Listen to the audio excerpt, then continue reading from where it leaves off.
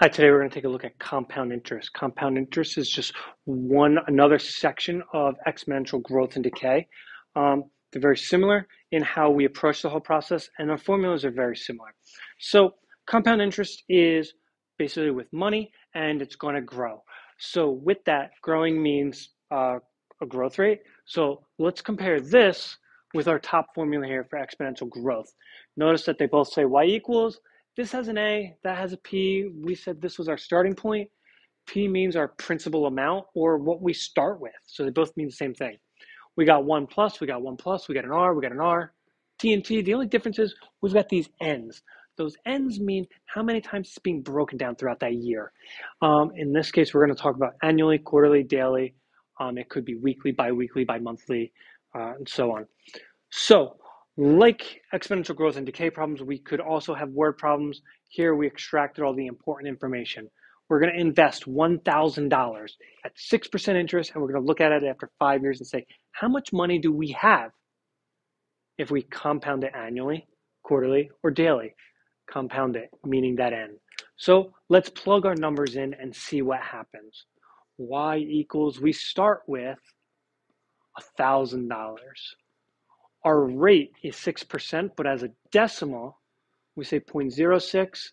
We compound it annually, which is once a year. Our time is after 5 years, and again, 1 year. Now it's just a matter of order of operation, our PEMDAS, in order to simplify this. So we divide, you're left with 0.06 plus 1, giving us 1.06. Raise this all to the 5th power. When we raise that, we are left with 1.338. Take that, multiply it by 1,000, and we have $1,338. All right, not bad for doing zero work, having an extra $1,000 laying around 5 years later, an extra 300 and some dollars. What would happen if we now compound this quarterly? So instead of this N being a 1, what if we change it to a 4? How does that change things? Okay, well, 0.06 divided by 4 is going to give us 0.015. Add 1 to that. Let's raise that to the 20th power and then multiply by 1,000. When we raise it to an exponent, we're going to be left with 1.346. Multiply by 1,000. And we have $1,346. Just because we multiplied it by, or we compounded quarterly, we now got a extra $8 out of this whole gig. All right, that's, I guess, cool. Let's see what happens if we compound this daily. So instead of 4, daily means 365. That's going to change things. Got some big numbers going on here. So 365 times 5 is going to give us 1825. There's our exponent.